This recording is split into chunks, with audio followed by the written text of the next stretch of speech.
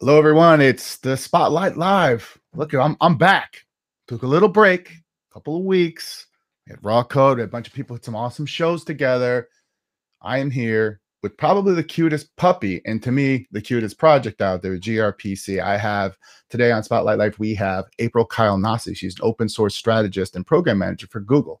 We're talking GRPC. We're talking puppies. We're having a lot of fun. Spotlight Live starts now.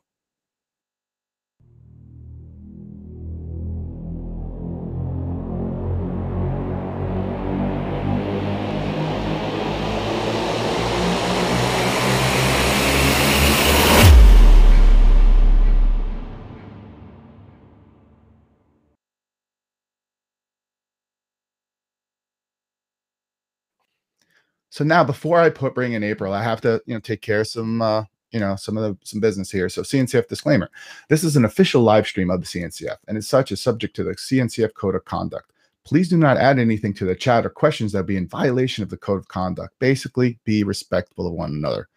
I want to welcome April to the show. Welcome, April. Hello. Hi. All right. Go ahead. I'm here for puppy talk.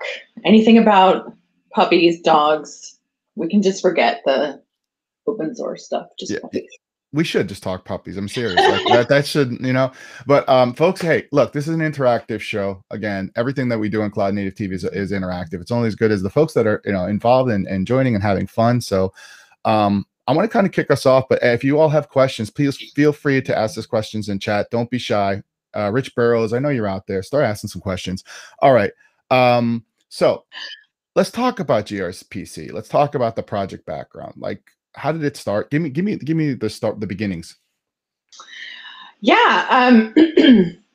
Excuse me. So if you're at all familiar with Google and our internal infrastructure, which I don't expect that necessarily everyone is, we had a internal RFC infrastructure that was called Stubby, and it had been in use for over a decade. And it was decided to kind of rework it and take advantages of things like HTTP2 and to also decouple it from some of our internal infrastructure. And we wanted to make it open source, and we wanted to build something that would become like the standard for RFC server communication. And so that was how it started. It had a lot of goals. It's been going. Pancakes just had a birthday. 4, 5 years? Oh, I should know better. Sorry. However many candles were on the last cake. And so we open sourced it, and it's been going strong for a few years, heavily used internally, of course, at Google. And then a lot of, big names, CNCF customers, of course, are using, and I forget which number GRPC was to CNCF, but it was definitely one of the earlier projects. So GRPC's been there for a while. Incubator project, much like Falco, we use a lot of the GRPC stuff in there, and it's awesome. It's a great tool. So let me ask you this again: what was the original problem we were trying to solve with GRPC?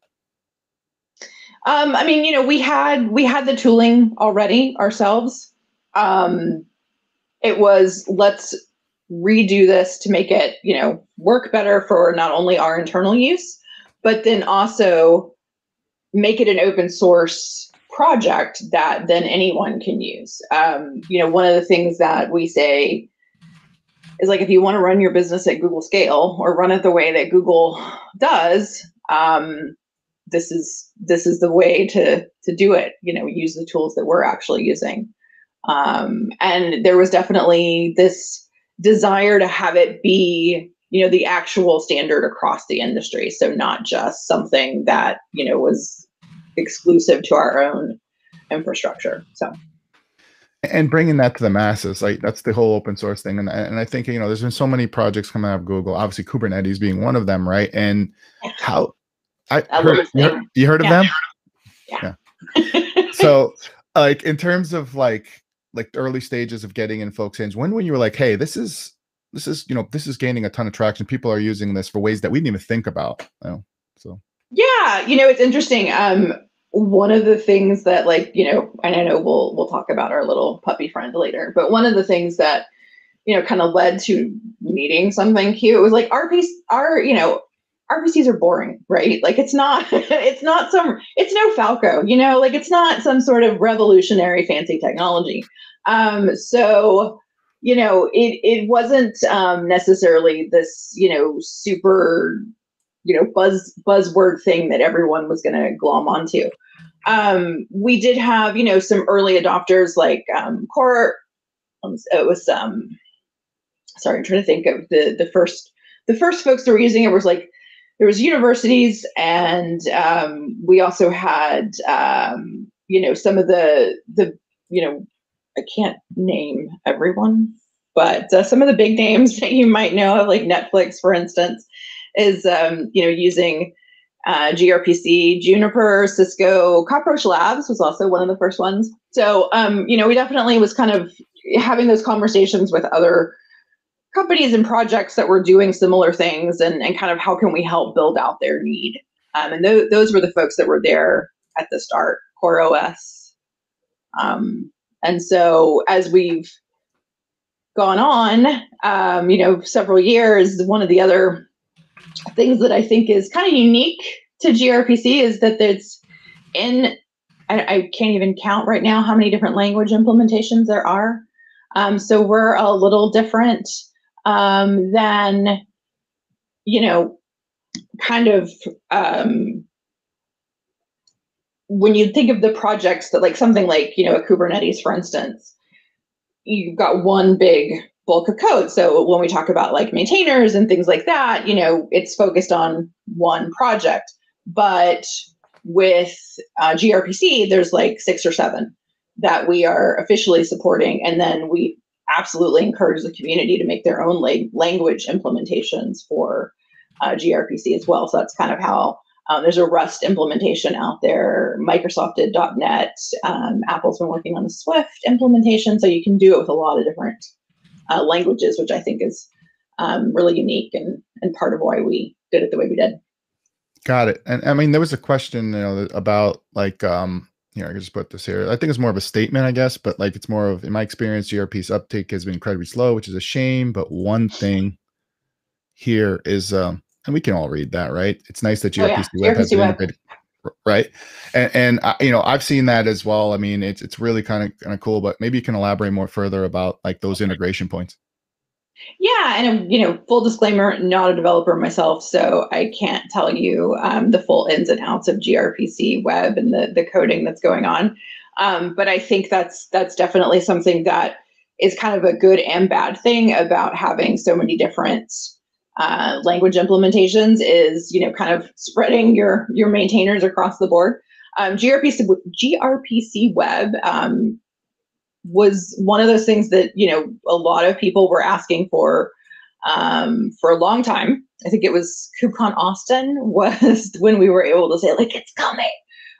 So it's still I don't want to be the standard of PRs accepted, but we have the implementation and certainly working on it. And honestly, one of the things that we need probably the most of all from people is just that feedback of the use cases, because again, we know what we're using gRPC for, and we know what a lot of kind of the key or big end users are using it for, but we love to hear from regular folks. It's not all enterprises that are using gRPC. In fact, when we had KubeCon Austin, we had I forget his name, but there was a gentleman who was telling us about like he was using gRPC to relay weather data from like the weather station he had outside of his house, and like just pulled up the laptop there in the session and was kind of showing us how he was doing it. And it was really cool because that's not something that we are typically thinking of when we think of someone using gRPC. We don't think about the little hobby projects normally. So that's the kind of stuff that like it's really great, and you're mentioning, talking about Rust knowledge. I know Rust is of course becoming much more widely used. And so there is an implementation out there. The hotness, eBPF, Rust, Wasm. All the cool kids are doing it is what I hear. There is an implementation out there. It's in, in Tonic, and it is, we have in GRPC, there's like 3 different repos, that we use. There's the main one, which has all the languages. There's also an ecosystem, which is where some of those third-party projects and then other projects that kind of add on or extend GRPC live. So I think that some of the Rust stuff lives in there. And by all means, check it out, play around with it. The people who are working on that and maintaining it, of course, want feedback. And a lot of it is, let's figure out what folks are actually using and needing. And then that helps everybody, all the maintainers, figure out, what to do next. So I'm going to go on a little open source soapbox right here. And again, I'm not going to put you on the spot, 06 Kelly okay. Jack, but I'm going to say this in general.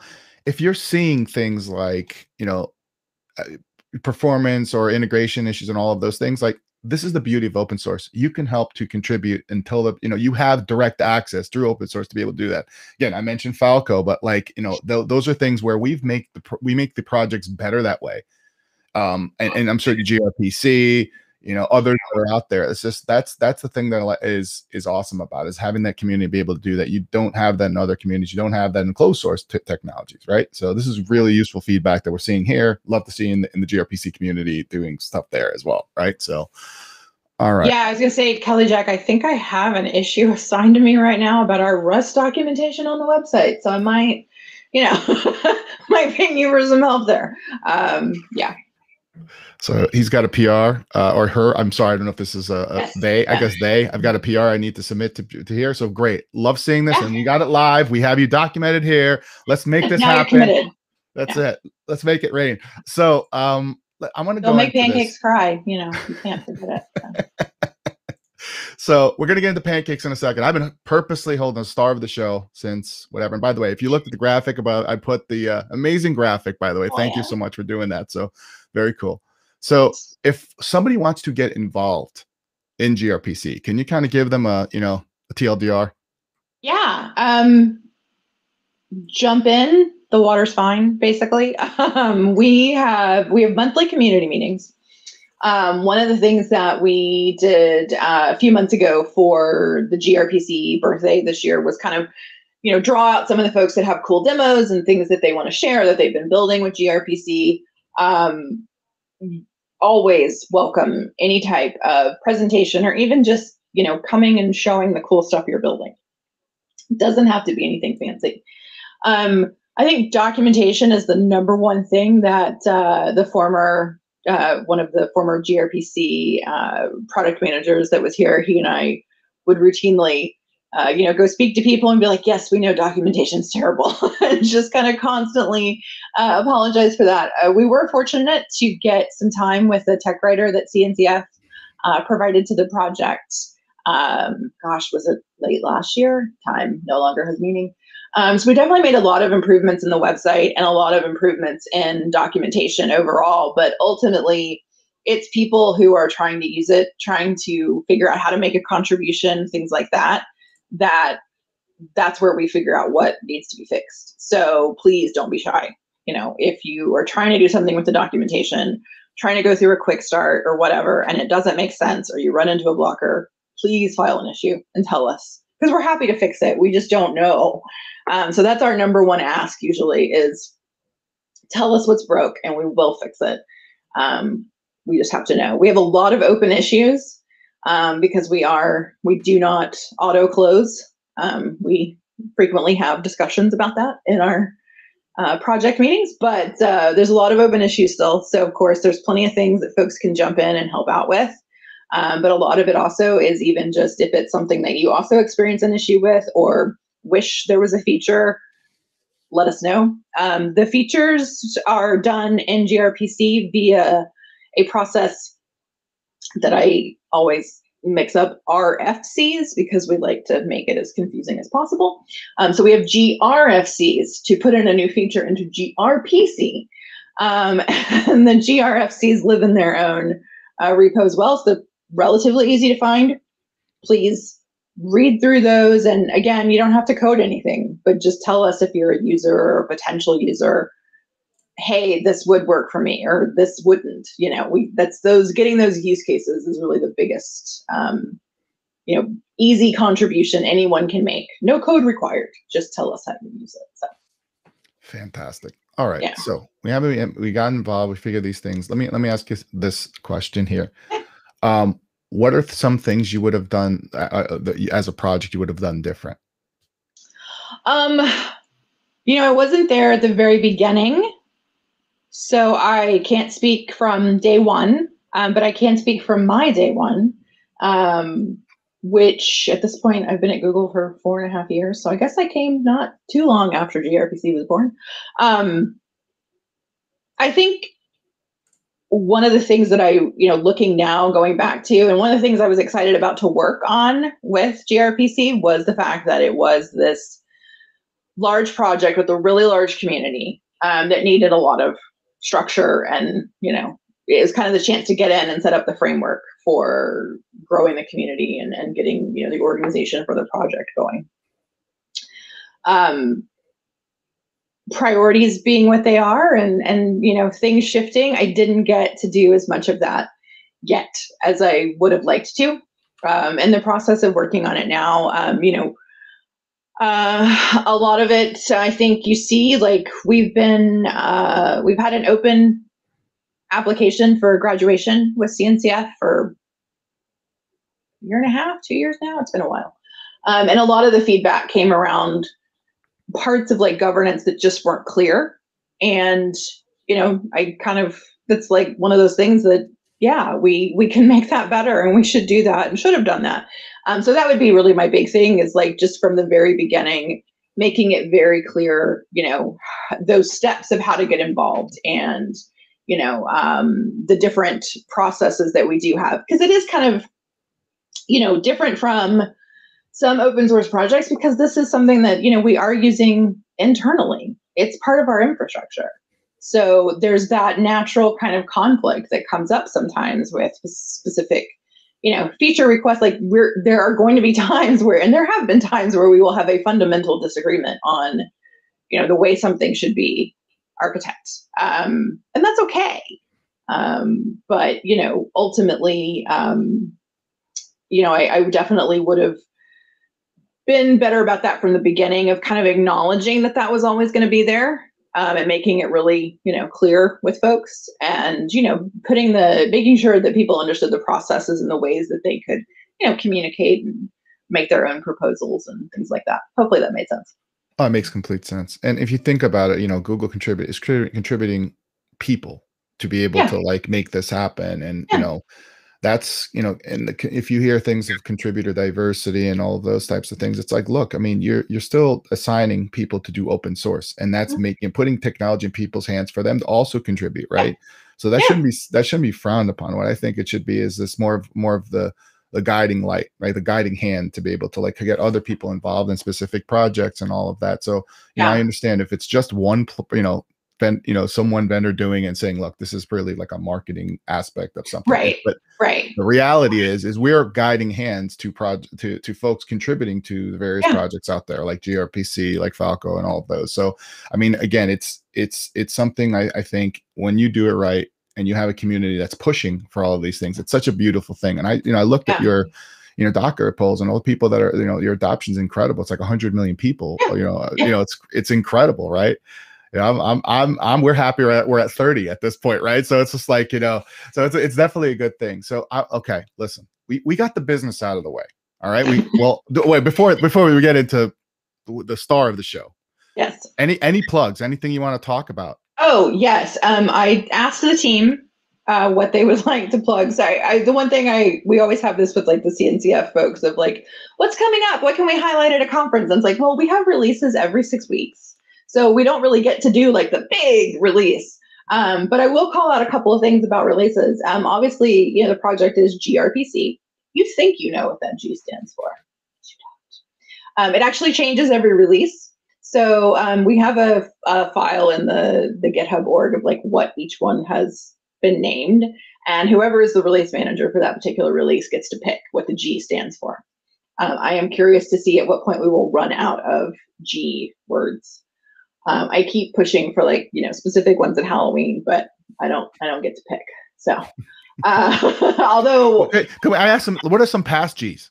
Like, so we can kind of go through a couple of those that if you remember it. great. I mean, there's some of them are easy. Great. A lot of times I'm trying to find the list now. A lot of times they will pick, just like, it's almost like somebody opened up a dictionary and, pulled weird things.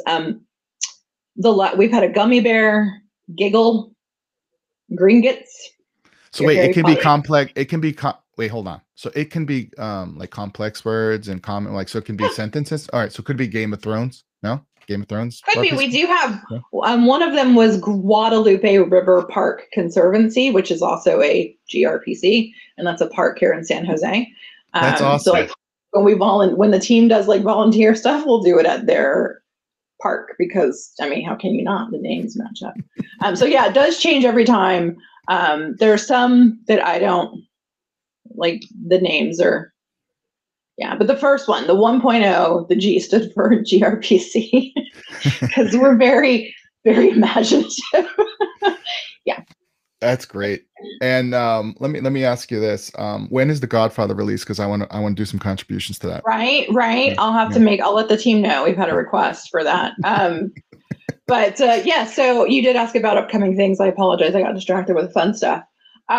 This is a live stream. We'll go everywhere if you want. So don't worry. So one of the things is so we're about to have 1.40. And so in the 1.40 release, C Core will finally have basic configurable retry support. And of course, the lead maintainer said, it still doesn't include transparent retries, but that will be later this quarter. And he added, and it doesn't yet include hedging, and some restrictions apply, void where prohibited by law. So we have fun. But that's the new big one that he wanted to highlight for C Core. And then just overall, I mean, there's a lot of new functionality being put in around microservices and all, because everybody's all about microservices these days. So have lots of. I've heard of them. I think they're going to be a thing. It's weird. Yeah. Somebody said that they put together a Hello World with gRPC client and server, which is great. Awesome. That's cool.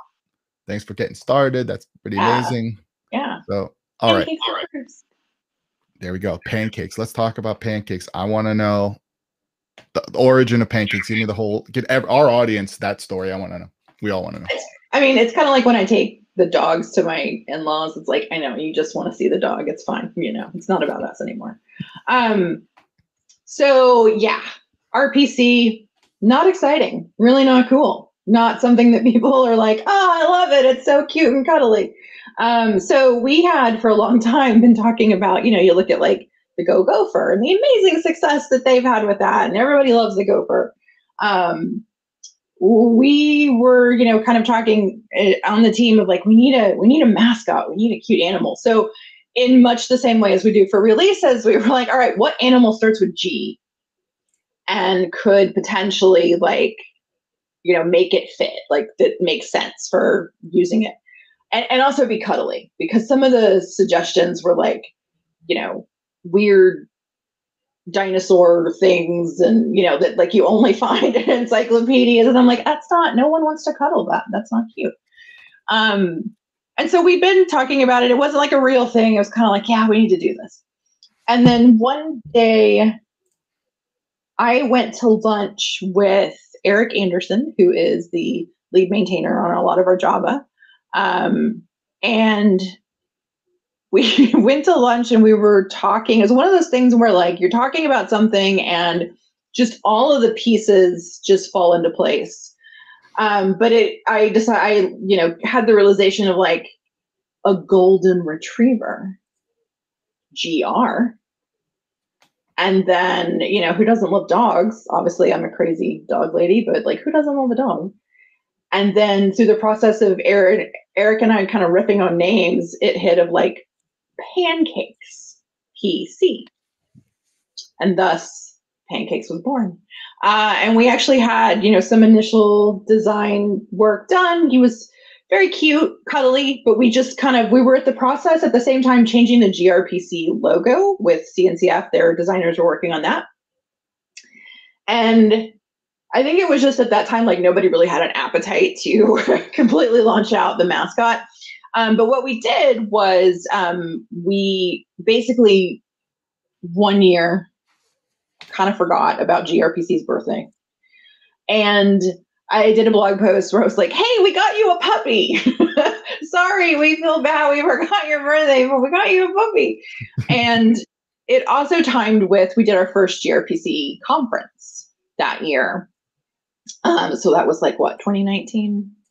And as part of the conference, we had golden retrievers brought in. So we were able to kind of tie everything together of like, here's our new mascot, and here's our conference, and here's golden retrievers that came in that was like the break for the conference. Everybody's on the floor petting golden retrievers. There's an organization in the Bay Area that, raises them as seeing eye dogs, and a lot of them are retired. And this is what they do, is they do kind of advocacy work. So that was just like, how can you not love any excuse for, dogs at a conference? We have a lot of fun with it. We have little, like, for instance, there's a little pancakes keychain. Let's talk about that. Let me talk about that real quick, because like I talked to a couple of people on our marketing team, right? And Cystic, and they were like, oh, you're talking to the puppy people today. It was like they were laughing. There's so much. It was like that, because the keychains, everyone at the conference is like, oh, we got this really cute keychains. And so it's like, now I can tell them the whole story. Like you all can watch this now. You can understand where the GRPC comes, what Pancake's name comes from. Fantastic. Yeah. I always tell Eric that he is the godfather for pancakes, because it was very much that, like, like when you are a developer and you're the rubber duck, you're just talking to try to make the brain work. Like, Eric was my rubber duck, basically. And not only do we do the, obviously we have keychains, we had plush as well for our first conference, which I think there's a few of them that have been living alone in our Sunnyvale building at my desk for the past year. So hopefully it's not like Lord of the Flies in my desk when I get back with a bunch of pancakes.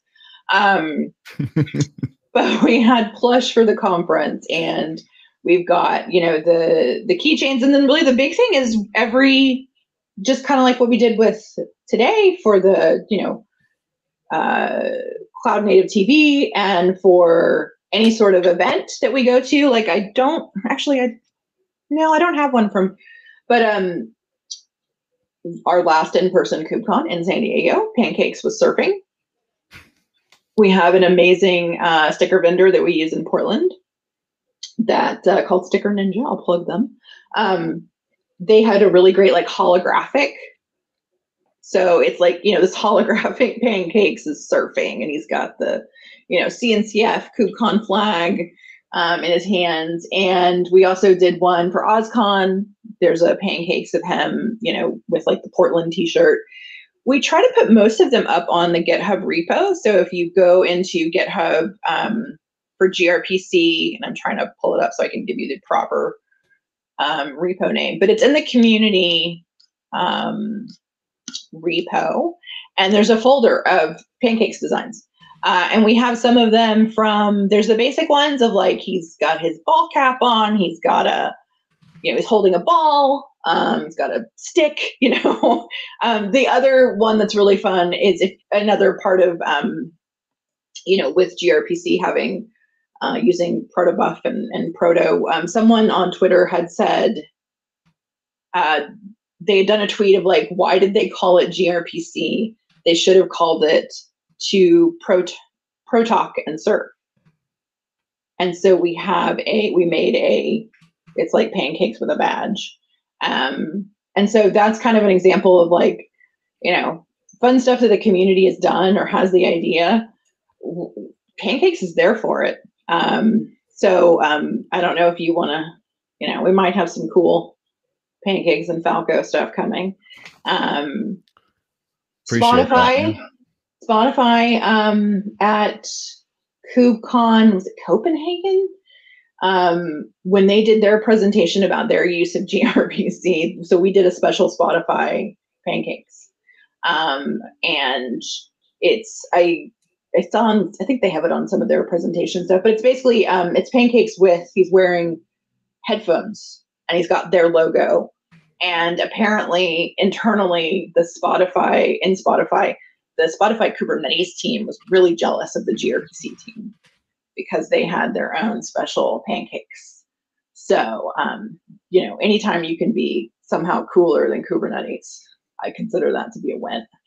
So we definitely have a lot of fun with it. It is definitely, it's something that similar to the Go Gopher, like anyone's, if you're artistically minded and want to try to draw pancakes, hanging out with your project mascot or having fun, at whatever the next, I guess we're going back to LA this year. So I haven't it's probably going to be Hollywood themed, let's be honest. But whatever, location, we are happy to have pancakes come and join, and you're welcome to, do the same, just like you do with a gopher. Awesome. Well, I'll tell you this. We got Kelly Jack. You're going to get some stickers. All right. You're doing a hell of a job with absolutely GRPC web stuff. I mean, all across the board, Nick's packages. It's phenomenal. Yeah. So I got to do a couple of plugs. Okay. You mind hanging out for a little while? I do a couple of plugs. All right. So first off, before we go, I'm going to let you go. We're going to talk for a couple of seconds here.